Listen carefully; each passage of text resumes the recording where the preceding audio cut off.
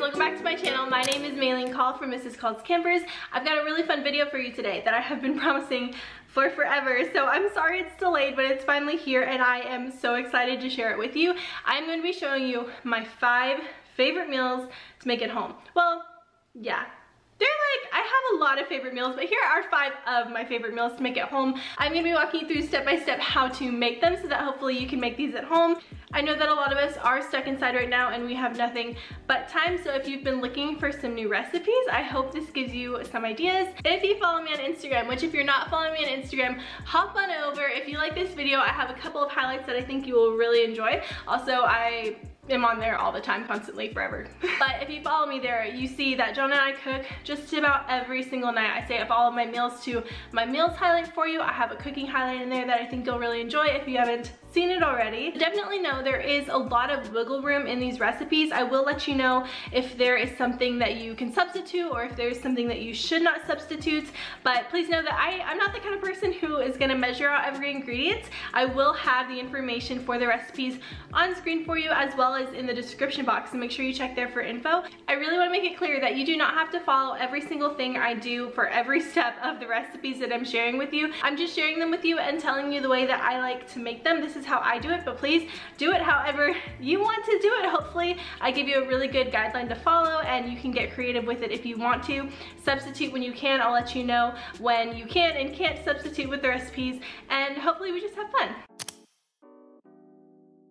Alright, meal number 1 is one of my favorite meals. I'm excited just talking about it. You can probably guess it. I showed you guys how to make this in teacher vlog number 6, which I now refer to as the carbonara vlog. So I'm gonna show you guys how I make carbonara at home. John and I first tried carbonara when we were on our honeymoon in Italy, so it is really special to me, but it is also just so different and delicious. There are not a lot of people that I know, at least, that make carbonara, so definitely is something that you can use to impress people, but it is just one of the most rich, delicious pasta dishes out there. Also, John and I played with so many recipes until we found the easiest, best, most reliable way to make pasta carbonara, and that's the version that I'm going to share with you today. It is simple, even though some people can make it complicated. It does not have to be that way. You are going to love this pasta dish. I feel like I'm obligated to say here, the key to this dish is going to be fresh Parmesan. Oh my goodness. We tried to make this with shredded Parmesan, the kind that you get in the bag, and let me just tell you guys, it was a huge epic fail. It's not going to work because that shredded cheese that you get that's in a bag is processed and coated with something on it that makes it impossible to get the consistency that you need for carbonara. So this is one ingredient that you can't substitute. You do have to grate fresh Parmesan for this dish. I know Trader Joe's has really good prices on Parmesan wedges. That's the only thing about this dish. You need fresh Parmesan. But I promise you it's so worth it.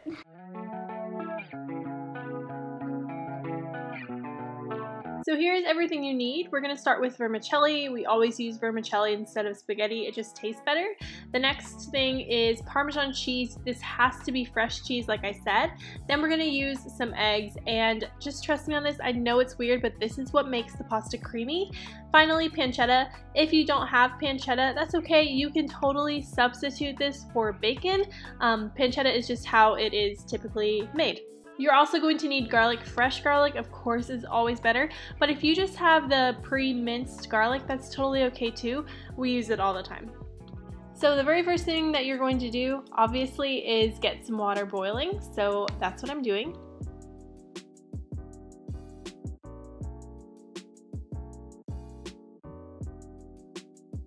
We are going to be using the pasta water after our pasta has cooked, so one little tip I have is to set some kind of cup near your pasta pot. That way you don't forget you need to get pasta water. That way you don't accidentally drain it all. While your pasta water is waiting to boil, we're going to grate some cheese.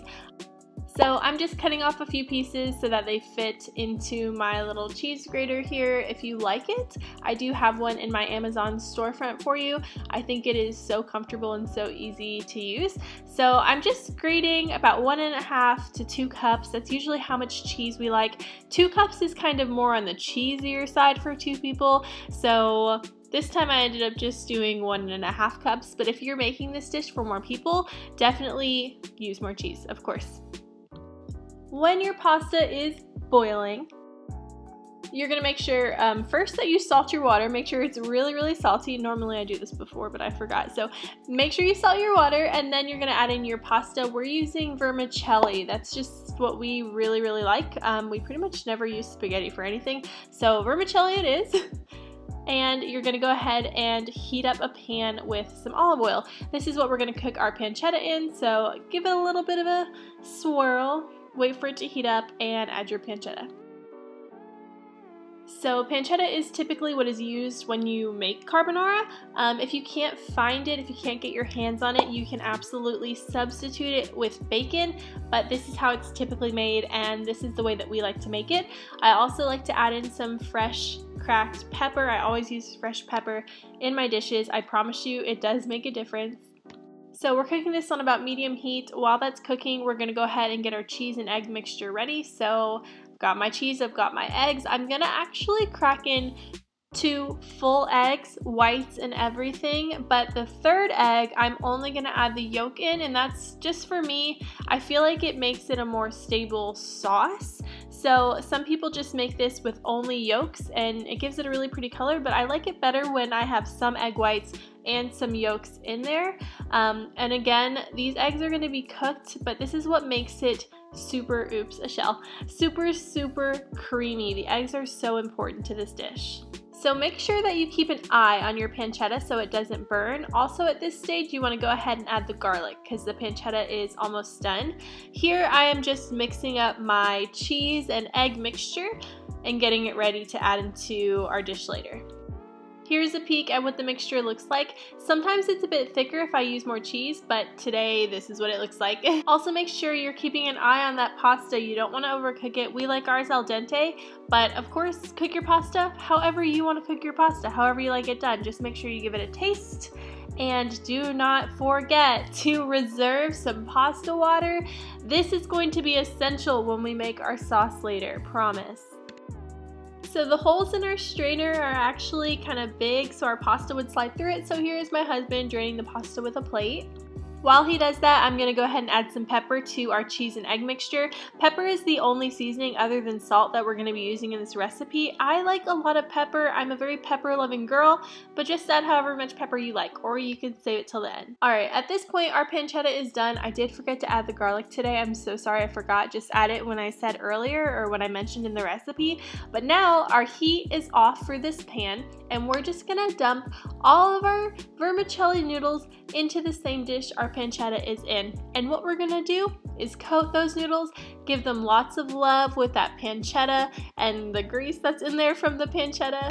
And at this point, all that's left to do for your carbonara is to stir. We're just gonna be stirring for the rest of the recipe. You're gonna add in a little bit of your egg and cheese mixture, which my camera died, so I'm sorry you didn't see that. But you're just gonna add it in little by little and mix it up really, really well in that warm pan with that hot pasta. That is going to cook your egg. So don't worry about a raw egg or anything. So once you have all of your egg and cheese mixture incorporated, it should start to look like this. And at this point, if your pasta does not look creamy enough, add some of your pasta water. That is where the magic comes in. More than likely, you are going to need to add some pasta water to your dish to give it that creaminess. At this point, I did taste the pasta and I added a bit more salt. You shouldn't need too much salt because you have the cheese, and also your pasta water should be salted pretty heavily, but I decided it needed just a pinch more, and that's it. So I usually just serve this up in bowls, and if I'm being honest, we usually don't have veggies when we make it, but you totally should. And then I just cracked some pepper, add some parsley. I didn't have fresh parsley today, but that's totally okay. That's how you make pasta carbonara. I love carbonara so much, but the one thing about this dish is it's not necessarily something that you want to eat reheated, so the leftovers of this dish are not gonna be good. So I would just make however much you are going to eat in that night, plus maybe like a little bit more because you're probably gonna want seconds, but this is not one of those dishes that tastes really good reheated. Number 2 is fajitas. I realize that people already know how to make fajitas. I'm just gonna show you the way that I do it, but I especially wanted to include it in this video because it's something that John and I eat all the time with our leftovers. So today we're gonna be making it with some steak. We're gonna go through and marinate it and everything, but please know that most of the time that we make fajitas, it's with leftover chicken, okay? So if you have leftover chicken or steak and you're like, I don't know what to do with this, it's kind of boring and kind of plain, make it into fajitas. That's what we do, or stir fry. Here's the thing, I also love this dish because it's one of those dishes that you can prep ahead for. You can have all of your ingredients ready to go so that when you get to cooking, it's really easy, really simple, and really fun. And it's also one of those dishes that you can be really flexible with. So you can use chicken breast, you can use chicken thighs, you can use steak, whatever you have, it's gonna go good with fajitas, you know?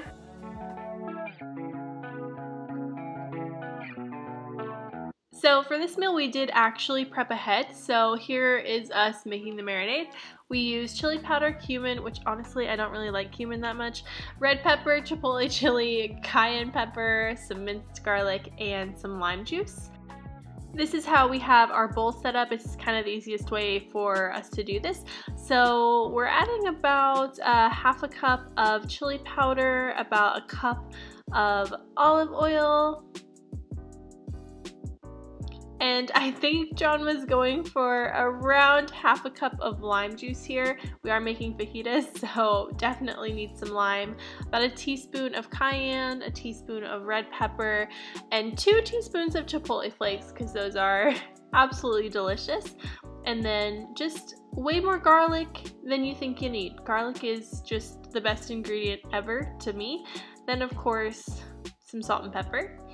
And this is what it looks like at this point. John is letting me add the cumin to it because, like I said, I don't really love cumin, so if there's too much in there and it overpowers it, I just won't eat it. I know cumin is an essential ingredient to fajitas, so we still put a little bit in, but I'm not generous at all. This is what we're using. It's tri-tip. We got a really good deal on it, but a lot of times we use leftovers. So this is us just making sure that the meat is being covered in the marinade, and into the fridge she goes. Next step to prep is onions and peppers. So these are just the peppers that we used. Of course, use whatever peppers you like. We also found that one of our peppers had a little baby pepper inside. Look how cute she is. Adorable. Anyways, we're throwing all of our preparations into one of these containers. John's slicing onions for the fajitas, but he's also dicing onions for my eggs in the morning because I really like onions in my eggs. Totally unrelated to this video, but into the fridge these go. And let's fast forward to the next day. So sometimes I just microwave the tortillas like 30 seconds before we're ready to eat, but if I can remember, I do just throw them in the oven in foil wraps because they stay hot way longer. So yeah, this is me showing you how I do that.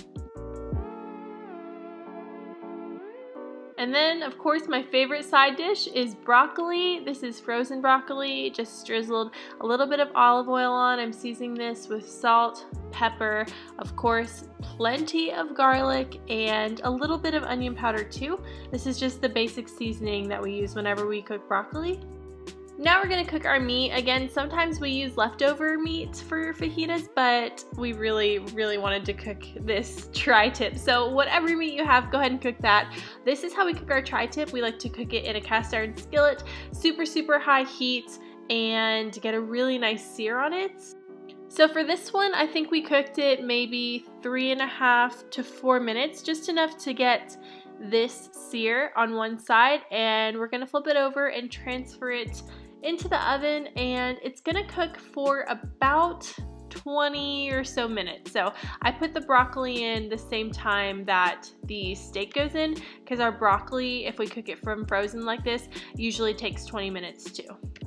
Next thing we're gonna make is yellow rice. I love having yellow rice with my fajitas. It's just something that I like and that I do. So if you wanna make it, follow the instructions on the bag. So I'm gonna let it simmer. I'm also adding in the tortillas into the oven so they get nice and warm. So fast forward into the future, our rice is done. She's cooked pretty nicely. I'm just kind of fluffing her up with my spoon. And now we're gonna heat up our pan and cook our veggies. So we're using a lot of the same seasonings that we used in our marinade. So cayenne, red pepper, chili powder, and chipotle flakes, my absolute favorite. Then we're gonna add some oil into a hot pan and add our, I'm calling it a veggie pack. We're adding all of the peppers and the onions into the skillet, give it a nice little mix up. So at this point we are seasoning everything. I do like to go pretty heavy on my seasonings. Again, I don't have an exact amount. I just kind of throw it all in there, and the only thing I have to say is just be careful about cayenne pepper. If you've never used that before, cayenne definitely sneaks up on you.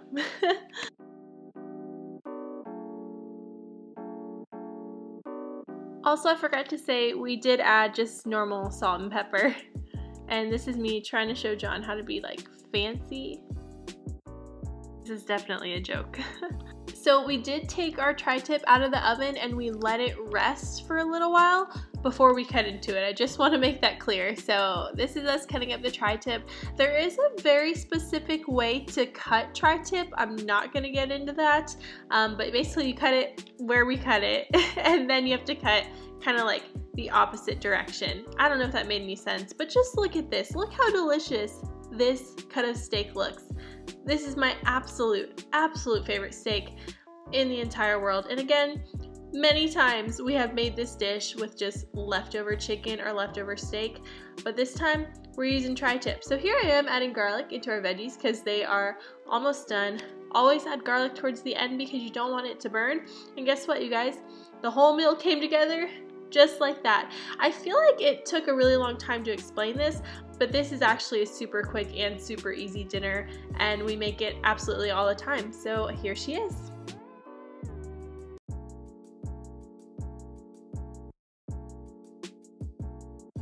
Also, here's John cooking his jalapenos. I can't do the spice that he can do, but yeah, he loves that. And I also just really wanted to share, this is how I like to set up my tortilla. I love to eat the yellow rice with it.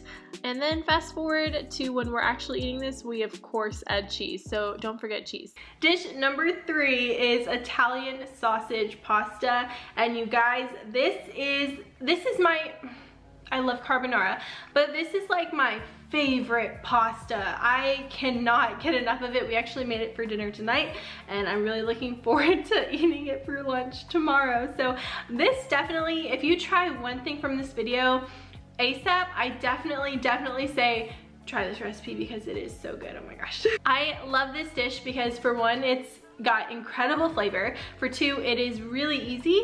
And for 3, it's definitely one of those dishes that tastes really good still, reheated, which I just mentioned. It's also just a really filling, complete meal. Like, I always feel so full and good after it. It does have spinach, and I know a lot of you have told me before that you don't necessarily like cooked spinach, but I promise you, there is so much flavor in this dish, you are not gonna taste it. And if you're someone who's like, well, I don't really like the texture of cooked spinach, just chop up your spinach a little bit more, maybe use a little bit less. I use an insane amount of spinach when I cook this because I want to try to make it as healthy as I can. Who am I kidding, right? But just chop up your spinach a little bit more, use a little bit less. I promise you, you're not gonna notice it, and it's still gonna be really delicious. And this is one of those dishes that you can prep ahead for, so when you're cooking it smooth sailing, prep your onions, prep your peppers, prep your cheese, and you are good to go.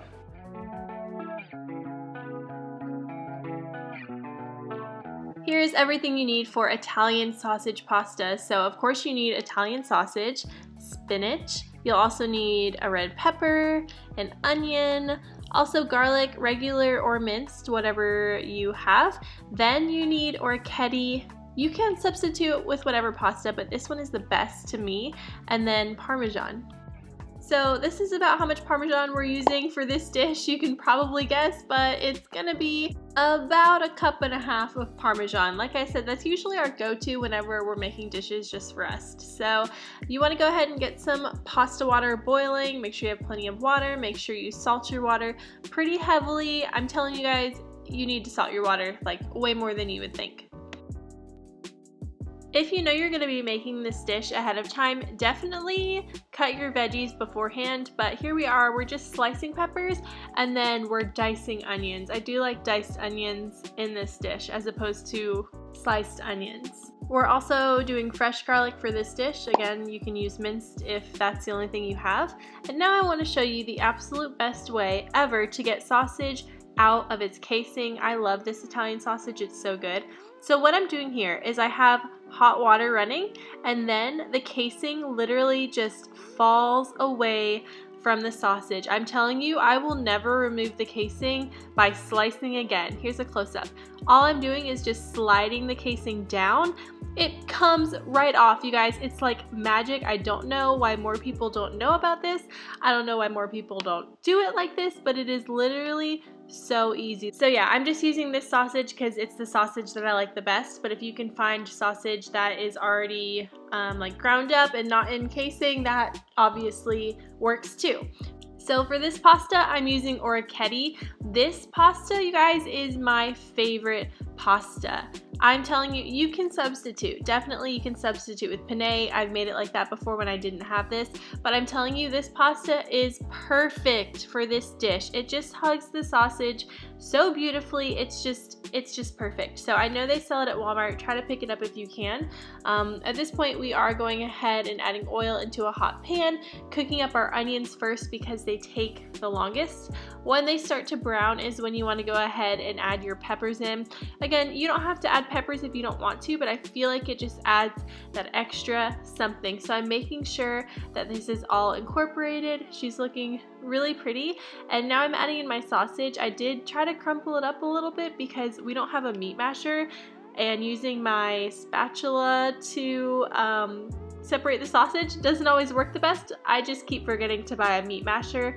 That's really the tool that would be appropriate for this job, but it gets easier to break up as it cooks. So now I'm just adding in some freshly cracked pepper. Once again, freshly cracked pepper is way better than just the sprinkly kind that you can buy.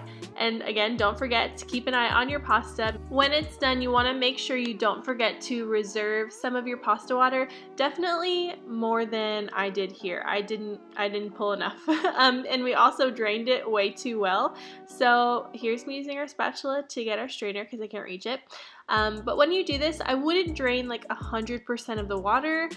John just kind of dumped it all in. That's okay. And at this point, this is what our sausage looks like. So she's pretty much done cooking. We're gonna add in the very important step of our garlic, and once again, we're adding it in at the end so it does not burn. And then you just want to make sure that you incorporate it really nicely. Cook it for like 30 seconds or so, and then go ahead and add your spinach. Again, I add so much spinach to these kinds of dishes because the spinach cooks down so much, you guys. I promise you, add way more than you think. And again, if you're someone who doesn't like spinach, chop it up a little bit more, use a little bit less. I definitely recommend trying it with some spinach though. So sometimes I do just kind of stir the spinach in and let it cook down. Other times I cover it. This is one of those times, Tesla, where it's just easier to stir. So now I'm putting pasta water back into the pasta that was drained a little bit too well. And I'm gonna go ahead and add in my cheese mixture. Nothing else but cheese, and mix that up. You can kind of see here it is a little bit dry. That's kind of okay because our sausage has some fat that's going to be incorporated in, which is the next step. Once your spinach is all cooked down, you want to go ahead and add what's in your sausage pan into your pasta pot, and you're going to mix that together really, really well.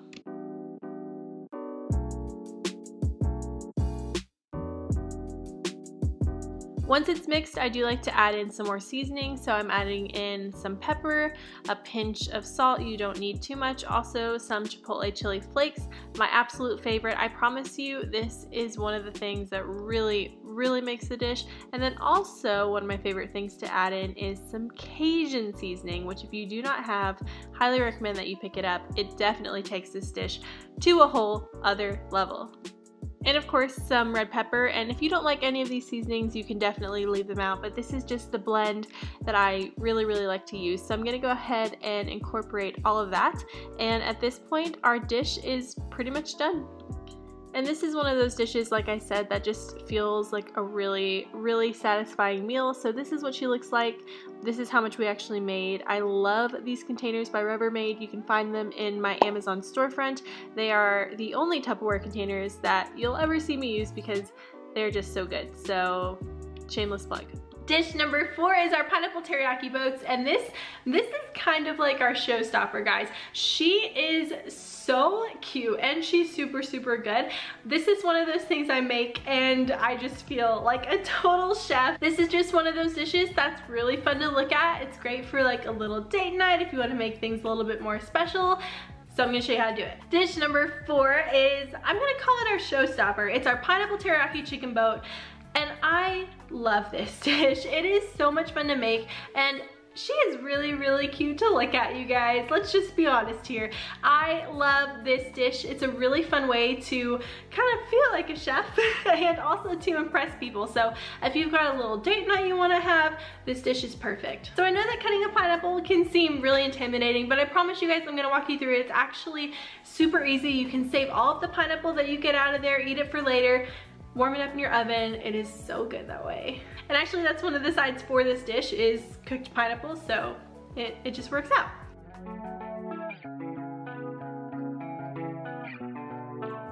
So we are going to start off with some white rice, also some cornstarch. I also have white wine vinegar here. You can also use rice vinegar. We've done that too. Teriyaki sauce and soy sauce, and some sesame oil. And then also some red pepper, some ground ginger, and some sesame seeds. These are for garnishing. Fresh garlic, if you have it, is great. If you don't, that's okay. Minced garlic works just as well. And then green onions are also for garnishing, and then of course our pineapple.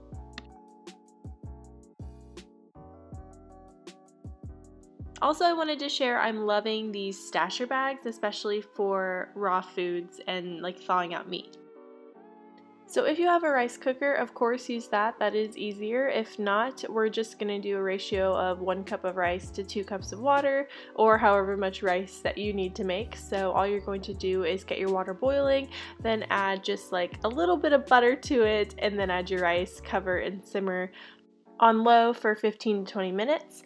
Again, I'm preparing my broccoli straight out of the bag. I love using frozen broccoli because it is super easy and super convenient. So again, all I do is I drizzle a little bit of olive oil on there, and lately we've actually been using this garlic lovers seasoning from Flavor God.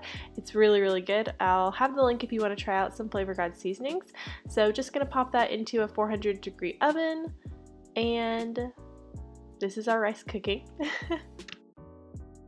So for this recipe, I am just using chicken breast tenderloins because that's what we keep on stock in our house all the time. But you can definitely use whatever you want to use. Whether you want to use chicken thighs, that would be really good. If you just have normal breasts, you can cut those up. This is just what we keep. So I am going to cut these up, wash my hands, and then season them with just a basic salt and pepper. Our sauce is where most of our flavor is going to come from. Now it's time to cook the chicken, so heat up a pan. I am using ghee for this. Ghee is used in a lot of Asian recipes. It's just kind of like a different form of butter, but it's not required. You can definitely use olive oil. I just like to use ghee with this. And I'm just gonna throw that chicken in once that ghee has melted up and cook her. Okay, now for our pineapple. This is the line that you want to cut. We are cutting it lengthwise. Also make sure that you rip off your tag. For me, I like to start at the bottom of my pineapple and get my knife in there. We have okay knives. If you have a super sharp knife, this will be a lot easier. And I'm just going to work my way down towards the crown. But what I focus on first is just cutting the main pineapple. So here I'm checking to make sure that I'm actually going through the pineapple, which I need to cut just a little bit more. So I'm just going to apply a little bit more pressure and completely separate the pineapple. Then I worry about the crown. So you can see here that I cut a little bit off center. Hopefully you'll do better than I did this time, but that's totally okay. All you're gonna do is just work your knife through very carefully. Again, you do need a sharp knife to do this. Please be careful when you're cutting. It is actually relatively easy to do this part, but oh my goodness, that's so uneven. Make sure you keep an eye on your chicken, give that a stir every once in a while. For the rest of the pineapple, we are just going to carve out the center. So I actually like to cut through the core right here. This is just the easiest way for me. So I just start and work my way through, and I'm pushing my knife deep, but I'm not going through the pineapple. And then I'm making another cut on the edge of the pineapple. I'm going to be cutting on both edges, and we're just going to carve out a little rectangle basically. So when you do this, you want to make sure you do get pretty close to that edge, because you want to have enough space in your pineapple to actually put your food in, which is another point to this. You definitely should use this with larger pineapples. If you have smaller pineapples, it is going to be a bit harder to fit your food in. So now I'm just connecting the edges of our rectangle together. Again, I'm using decent pressure, but I'm kind of feeling with the tip of my knife for the back of that pineapple skin. So I'm making sure not to go through the pineapple. And then I'm making little cuts inside of our rectangle. This is a great lesson on fractions, I feel like. And this is just gonna make it easier for when we remove all of those little chunks.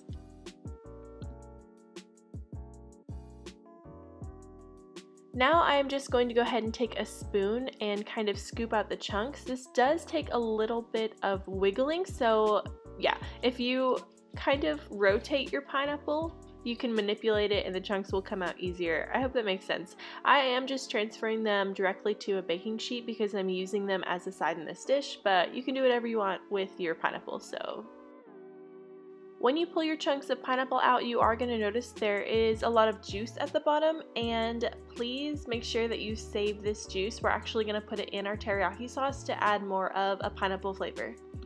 So I'm not sure where the clip went of me adding in the liquid ingredients, but it's really simple. I promise you, I just threw them in. So I usually do 50-50 soy sauce and teriyaki sauce. So it can be anywhere from 1/4 cup each to 1/2 cup each of soy sauce and teriyaki sauce. Then I add a couple splashes of rice vinegar or white wine vinegar, either one is fine, some sesame oil, and then some ginger. I'm also adding pineapple juice to this recipe, like I said. Some people add brown sugar to their teriyaki. I was just trying to keep it out, so you can do that if you want to. When all of your ingredients are in, you want to crank the heat up. You want it to be bubbling like this so that it can reduce down, and this is something that just takes time. So keep it on high, let it bubble, it will reduce down. Meanwhile, I am chopping up some garlic to add in, so yeah, I'm adding this in and I'm letting it reduce down just a little bit more. You can see it's starting to thicken just a little bit. So you're going to notice your sauce changes color. It's going to get a little bit darker, a little bit thicker, and at that point I usually just go ahead and turn my burner down to low and just kind of let it work for a few more minutes. So at this point our rice is done. This is what she looks like. We also have our pineapple boats ready. You can see what I did with that little piece that came off. Our pineapple went in the oven with our broccoli at 400 degrees. I'm really just warming it. And now we're going to make a cornstarch slurry. So I didn't have a lot of teriyaki or sauce really. So I only used probably about a teaspoon of cornstarch, and then I just added about the same amount of water, maybe a little bit more would be better. And I'm just mixing this up, and this is going to help thicken our sauce a little bit more. So if you made more chicken and you had more sauce, I would use a little bit more cornstarch and a little bit more water when you do this, because you have a lot more sauce that you need to thicken. For me, I didn't really need it that much. So this is what she looks like. Also, very important to note, you cannot just add the cornstarch directly in. Don't do that because it'll get clumpy and gross. Okay, so now for the garnishes, I am just quickly chopping up some green onions. Again, these are totally optional. You honestly don't even taste them, but I think it just makes the dish a little bit more fun. For plating, all we're going to do is grab our pineapple. I like to scoop in rice so that it looks prettier in the pineapple bowl, and then you're just going to fill the rest of it with your yummy teriyaki chicken and sprinkle on some sesame seeds. Again, totally optional, but super fun, and garnish with green onions and parsley if you have it. Also a lime wedge and another little sprig of parsley helps tie the whole thing together, and that's how you make pineapple teriyaki chicken boats. Dish number 5 is spinach, bacon, and tomato pasta. I love this dish. I make it all the time. If you follow me on Instagram, you're probably tired of seeing it, but it is so good. And I've got to say, the key component to this dish is the bacon. If you watched my last day in the life vlog, I spilled the bacon and the onions, and I had to eat it without the bacon, and it just wasn't the same. So you cannot substitute the bacon in this recipe. I mean, you can, but what really makes it for me is the bacon in this. I promise you guys are gonna love it, and here's how you make it.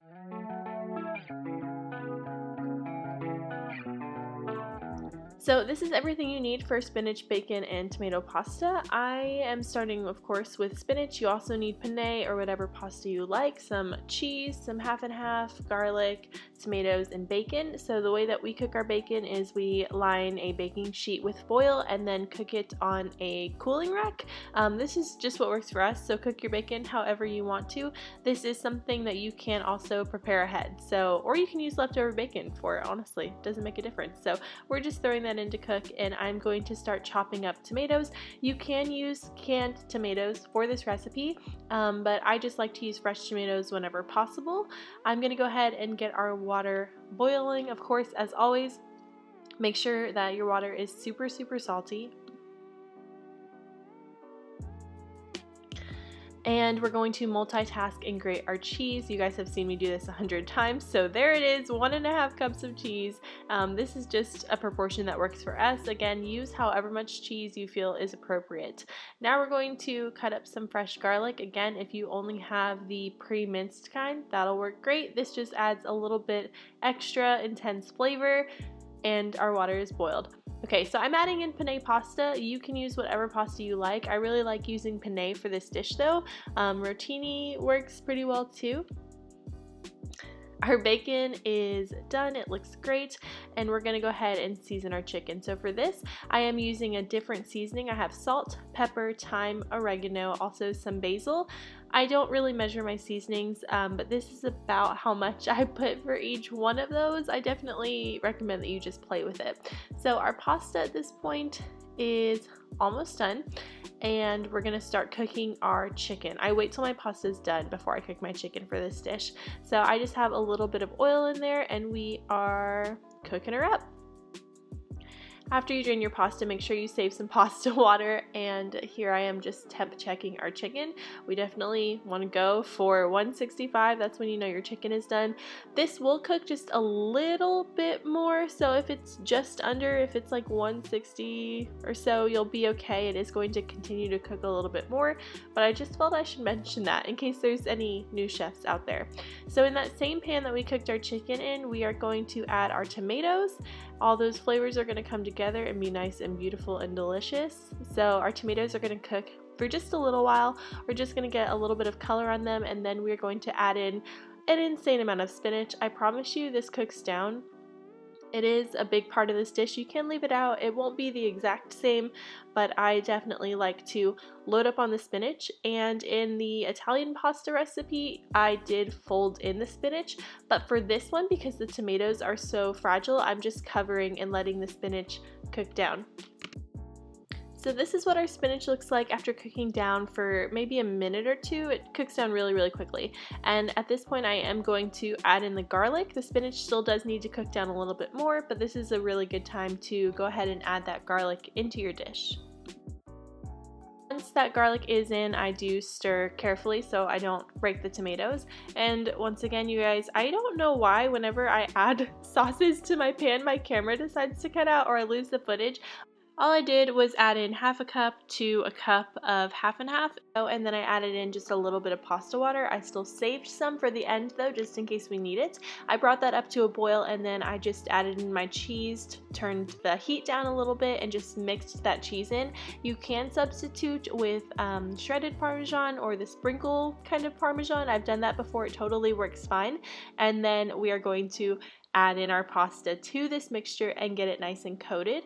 When you do this, you want to make sure, of course, that you stir really well, and it kind of helps the flavors if you just let the pasta sit in the sauce for a little bit before you serve it. So I'm just mixing this up really nicely. If you want it to be more creamy, you can add more of that pasta water that we saved, but at this point, she is finished. Alright you guys, those are the 5 recipes that I wanted to share with you this time. I do have a couple other favorite recipes because John and I do cook every single night, and if you're someone who feels like they're not that creative in the kitchen, I definitely recommend planning out your meals. That's something that we do, and I know that whenever we don't plan out our meals for the week kind of get a little boring. So planning out your meals is definitely something that's going to help because you'll have all the ingredients that you need to make those dinners on hand. I know it's a really simple tip, but it is really helpful, and when I don't do it, like I said, my meals are not always the best. So definitely start planning out your meals if you haven't already. I also know that a lot of us are stuck at home right now and have nothing but time, so this is the perfect time to start trying new recipes and getting creative, especially if you're bored of eating the same old thing. Please let me know in the comment section which of these meals is your favorite, if there are any that you really want to try, if you enjoyed this video. I love your feedback, and if you do make something that I showed you in this video, please come back to the comment section, tell everybody how it went. I am dying to hear. I'm dying for you to try these recipes. They are so good. Again, if you liked this video and want to see more, make sure you hit that like button and let me know if you have any questions. That makes me feel like such a teacher. If you have any questions, be sure to let me know. I promise I will get back to you. Thank you guys so much for watching. I've appreciated all of your support. I hope you're staying safe and healthy, and I'll see you in the next one.